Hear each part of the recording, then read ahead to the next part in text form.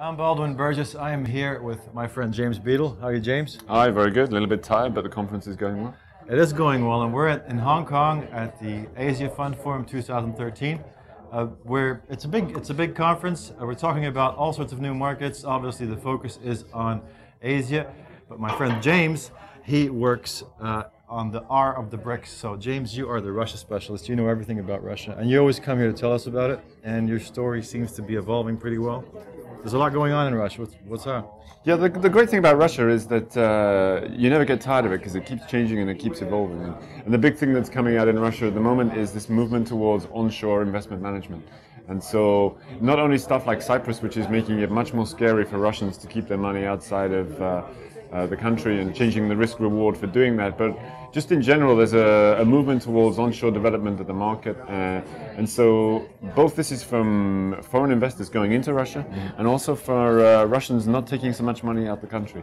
And so in the future I think you'll see less money leaving Russia, and there's an increasing movement towards companies setting up onshore investment management businesses in Russia, and that'll manage both domestic market investments and global investments as well. Right, so you're seeing foreign companies coming into Russia as well, but then I think they have a challenge of the business development angle, because Russia's a very different world, and you have to sort of know the culture very well, do business there. What do foreign managers need to know about the place? Yeah, it's really tricky to work out what's the best way to go about it. And I've talked to 2 or 3 large banks who are working on this problem at the moment. Some of them are thinking about buying a local structure. That's difficult because Russians always want the best price they can possibly find for anything.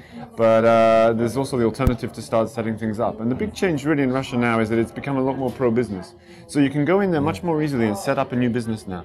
And it really seems like the Russian government wants those new businesses to be protected and is not going to let any corruption or anything like that touch them. So I think it got a lot easier. Yeah, I think you're right. I think we generally in the emerging markets and the frontier markets, we have that. We're a little bit ahead of the perception. There's a time lag. There's a few years between reality and perception, and you're definitely in a place where things are changing. And we just still see Russia as it was a few years ago. I guess you go there all the time, so I know you're in and out of there, so you see this like in fast forward, right? You see this evolving very exactly. well. It's really good to come in and see the snapshots of how things have been changing.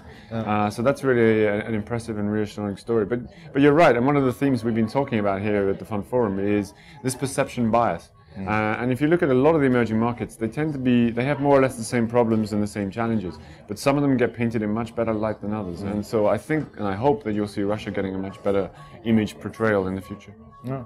Thanks, James. That gives us an update on Russia. Thanks very much, and enjoy the rest of the forum. You too. Thank you very much.